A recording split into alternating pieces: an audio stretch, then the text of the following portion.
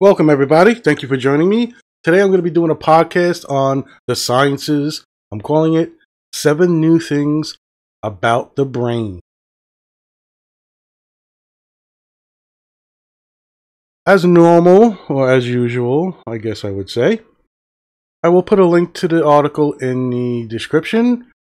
I usually just read the article word for word here and there, putting a little bit of my 2 cents in. This is 7 New Things We've Learned About the Brain by Kevin Dickinson, 2019. Notice this is a pretty old one. Brain plasticity, mindful superpowers. Pokemon invading your gray matter? Scientists have only begun to learn about the human brain. These are the points of the article. In 1848, Phineas Cage kicked off our modern neuroscience after blasting a tamping iron through his skull. We explore 7 things scientists have since learned about this important, complex organ. Many mysteries remain, such as where consciousness originates and how we evolved such a multi-purpose mind. So this is from the Big Think website. As I said, it's from Kevin Dickinson. I will go through the article, and I'll start now. In 1848, Phineas Cage, is it Cage or Gage? Gage, was laying on railroad tracks in Cavendish, Vermont.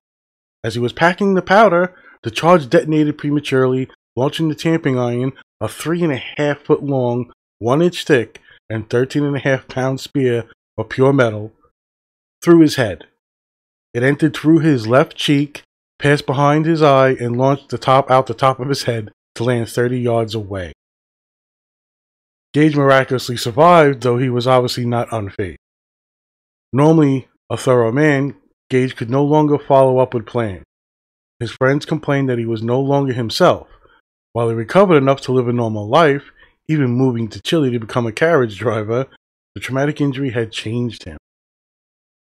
Gage's story has been retold in countless psychology textbooks and exaggerated through countless retellings. He is patient zero for personality change from brain injury, and an important milestone in our understanding of the human brain. His exhumed skull holds a place of honor at the Warren Anatomical Museum at Harvard, and neuroscientists continue to study it to this day.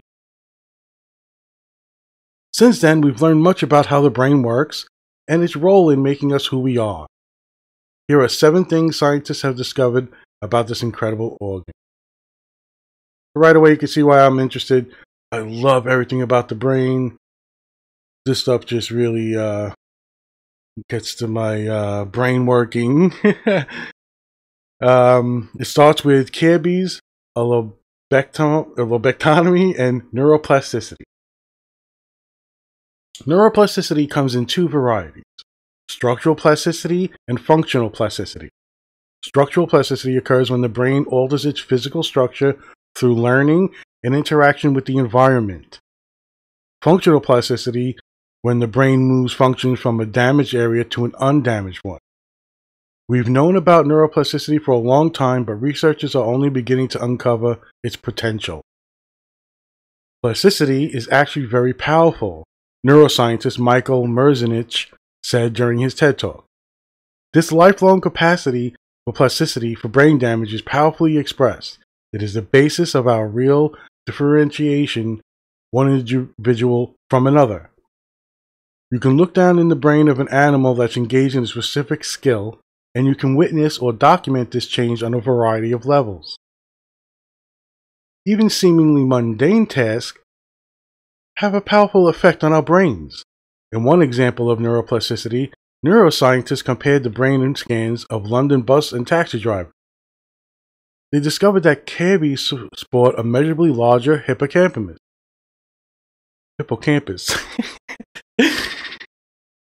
A key area of the brain involved in spatial memory. That's because cabbies develop intricate mental maps of London to navigate their fare's destination.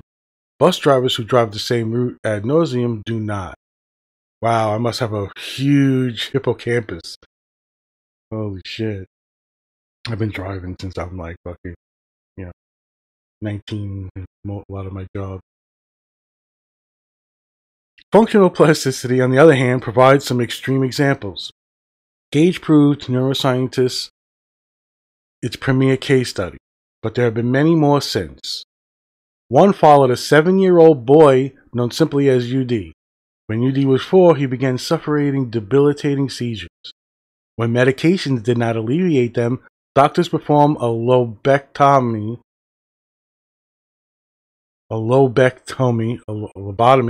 It's not supposed to be lobotomy.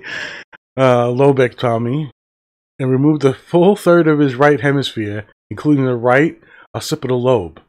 UD's brain compensated for the trauma and began shifting visual tasks to his left hemisphere, including the ability to recognize faces, a task typically performed by the right occipital lobe. That's insane. Oh, man. What's old is still new. UD's outstanding recovery was likely aided by his youthful brain. And it is true that neuroplasticity declines with age, but a growing body of evidence suggests we've been underestimating elderly gray matter. In a study published last year in Cell Stem Cell, researchers autopsied the hippocampi of 28 people, ages 14 to 79. They found the hippocampi of older subjects still maintain thousands of immature neurons and intermediate neural progenitors. Unlike rodents and primates, humans appear to generate new brain cells well into our twilight years. That's interesting, huh? We found that older people have similar ability to make thousands of hippocampal new neurons from progenitor cells as younger people do, lead author Maura Boldrini said in a release. We also found equivalent volumes of the hippocampus, a brain structure used for emotion and cognition, across ages. What caused reduced neuroplasticity in the elderly then? Boldrini postulates they may come from smaller pool of neuron connections and the formation of fewer new blood vessels. This may not have always been the case, though. Neuroscientists at Tufts University School of Medicine discovered a molecular mechanism that directly enforced plasticity in mice brains. By targeting that mechanism, they were able to reestablish plasticity originally thought lost to old age. Wow, that's cool. By the way, there are highlighted sentences which are links to other studies. There's also a voice. You can listen to the article so you don't have to hear me fucking up words. Anyway, I'll continue. Scientists aren't just unearthing the ways the brain works. They're finding all new features. In a study published last year in Nature Neuroscience, researchers detailed the discovery of a hitherto unknown brain cell. Called the rosehip neuron, this cell sports compact dendrites with many branching points and makes up about 10% of the neocortex. Its exact function is unclear, but the researchers speculate it could be an inhibitory neuron, meaning it lessens activity in that region of the brain. It also remains unclear whether the rosehip neuron is unique to humans. Though it has never been seen in mice or other laboratory animals, if it is unique to people, the rosehip neuron and other potentially secretive cells could explain why treatments that work in mice don't translate to people. We really don't know, we really don't understand what makes the human brain special. Studying the differences at level of cells and circuits is a good place to start. And now we have new tools to do just that. Ed Lean, study co-led an investigator of the Allen Institute for Brain Science, said in a release. The Allen Institute for Alien. If there are aliens in this. Gotta remember them all. Pokemon. Jesus. As we age, last week can become a hazy blur, while experiences from 3rd grade remain vivid and alive. If you're a child of the 90s, that means Pokemon. Researchers at Stanford University placed adult test subjects in a functional MRI and showed them images of random Pokemon characters. The brains of adults who played Pokemon as children lit up to MRI more than the control group who did not. Pokemon players' brains all activated the same site, the occipitotemporal sulcus, a brain fold behind our ears that responds to images of animals. What was unique about Pokemon is that there are hundreds of characters, and you have to know everything about them in order to play the game successfully. The game rewards you for individuating hundreds of these little similar-looking characters.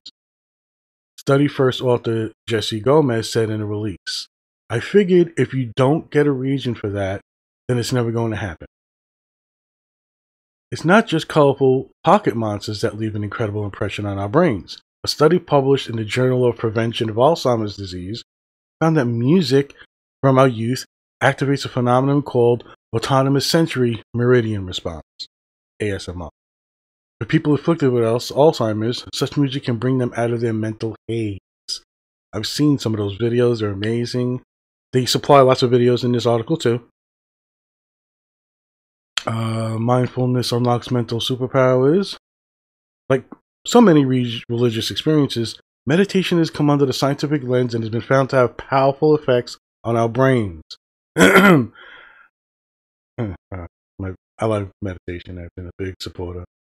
Neuroscientist Richard Davison scanned the minds of prominent meditators, i.e. people who have meditated up to 62,000 hours in their lifetime. He found that meditation altered their brain's ability to produce gamma waves, quickly oscillating waves associated with attention and memory, significantly more than the average person. When super meditators were asked to focus on compassion, for example, the gamma levels jumped 700 to 800%. These effects weren't limited to when they meditated either. The gamma brainwaves were always heightened. Daniel Coleman, who co-authored Altered Traits with Davison, told Big Think, "We have to assume that the special state of consciousness that you see in the highest level meditators is a lot like something described in the classical meditation literature centuries ago, which is that there is a state of being which is not like our ordinary state." Laughter is the best medicine for brain surgery. The average 4-year-old laughs 300 times a day, while the average adult laughs 17 times a day. Chances are this bit of pop knowledge is exaggerated, but it points to an important truth. The happier, healthier times in our lives are filled with laughter. Laughter triggers the limbic system at the center of our brains, an area that influences emotions, memories, and stimulation. This mental surge is not only emotionally uplifting, it also has physically salubrious results. It reduces pain, boosts heart rate, produces certain antibodies, and improves the function of blood vessels. Neuroscientists at Emory University School of Medicine have even hacked this psychological response, or physiological response, to make awake brain surgery safer. By stimulating the cingulum bundle, a collection of white matter fibers that allow for communication between limbic system components, they cause immediate laughter in their patients, followed by a sense of calm and happiness. This helped prevent patients of awake brain surgery from panicking, making for a safer operation. If laughter can uplift someone with a doctor literally poking around in their head, imagine what it can do for the rest of us. Memory is a disease. While it may have originated with a virus at any rate, an international team of researchers recently reassessed ARC, a protein essential to memory formation. When researchers looked at how the protein assembles itself, they found that it has properties akin to a virus infecting its host. We went into this line of research knowing that ARC was special in many ways. But when we discovered that ARC was able to mediate cell-to-cell transport of RNA, we were floored. Postdoctoral fellow Alyssa Patzuzin, the study lead author, said in a release, "No other non-viral protein that we know of acts in this way. Specifically, it looks a lot like how the HIV retrovirus operates." The researchers hypothesized that 300 to 400 million years ago, an ancestor to retroviruses, dubbed retrotransposons, I read these things before, this is fucking, and I still fuck up these words, inserted genetic material into animals' DNA. This led to the development of ARC in mammalians' brains today, including humans. Without ARC, Long-term memories cannot be solidified, so in a way, memories infect our brains. This stuff just really gets me. You know what that really means? I mean, yes, if you want to go into this, we can go and see every link here. We can go into the nitty-gritty of what is hyperbole. Some of these aren't peer-reviewed, maybe studies, and they're not leading to other breakthroughs. But I think in the general sense, this is like where they see the evidence going, but it's fascinating. The Human Brain 101. Learning about the brain is a challenge. Neuroscientists are trying to measure the operations of a complex tool using the very tool they are trying to measure. It is no easy task.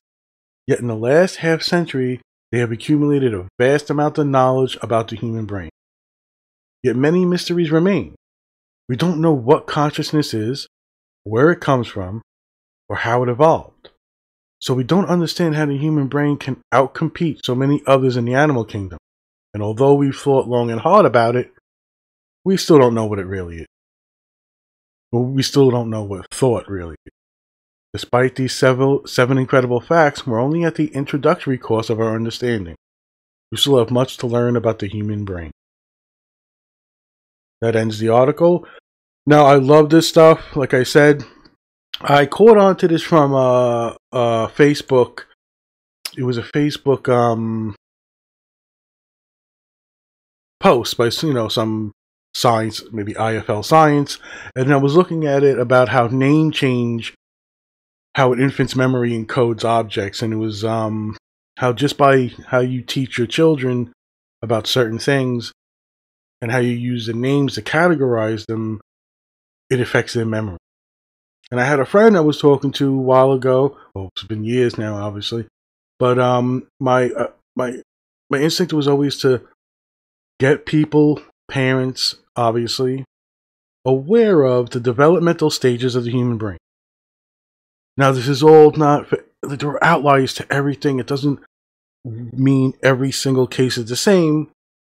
But if you as a parent, as a person in everyday life, if you can just kind of get an understanding of, oh, okay, so this is what's going on in an infant's brain up to, let's say, 3 years old. And from 3 to 7, you kind of understand how the brain is working. And this is not mystery stuff to theorize or come up with things. This is actual data. It's science. It's evolutionary biology, evolutionary psychology to a certain extent, I guess. But we kind of know how these things are working, and we're getting better at it. So I implore everybody to look into these things. If it's not for you, for your children, how better to make them learn. If they have little shortcomings, you'll find them sooner. If they excel in things, you might even, jump on that ahead of time and really focus it. There's a lot of things that the brain does, and we're finding out that they do it into the old age, which is fascinating to me. We keep getting further and further with technology. We're going to get better at all these little things, and the human brain is where it's all at. In my opinion, everything is chemicals. Everything is, the way these things work together. We can get into debates about free will and all the philosophy points of things. But in a general sense, we have the scientific method. We're looking at the brain. There's so much we don't know what thought is, and as the article describes, but we keep striving to learn. We keep doing more studies, and these things fascinate me. There's so much to learn about the brain, and not even saying every person has to become a psychologist or a therapist or a neuroscientist, but understanding that there is ways to hijack the system to make it better. And you can also do this and it makes it worse. We know what indoctrinating children does. We know how much it works. Look what it does to people. And it doesn't always ring true that it goes back to the past and we can correlate this or that, but we do have an understanding now. And yes, there were insight gained in the past that we can learn about and we use. But we have to be realist now, the day and age we're in. I talk about it here and there lately because there's been a pandemic, there's people out of work, there's all just craziness in the American politics, world politics is all nuts. And doling out a little bit of information and reading these articles, it always gets my mind back to the important things for me. And that is to get to know yourself, to get to know how your processes work. Just understanding it on a surface level can make you a better person, better parent. So this was 7 new things about the brain and what we've learned. And there are so many article links in this. It is a wealth of information. I implore people to hit the link. They probably read the article better than I do. I don't see I try to, because they come across my attention, I'll bookmark it or put it into a notepad thing, and then I'll read it again. And even reading it again, I'm like, some pothead burnout in Brooklyn, New York, and they probably read it better. But there are tons of links, and the links lead to other links, and you can get really studious and confirm some of these things. You can get an idea of what might be just a clickbait, and what makes something not as verified as another. But these type of articles, this knowledge that we're gaining, I really hope people enjoy it. I hope everybody's doing well. Be safe. I'll talk to everybody next time. Take care.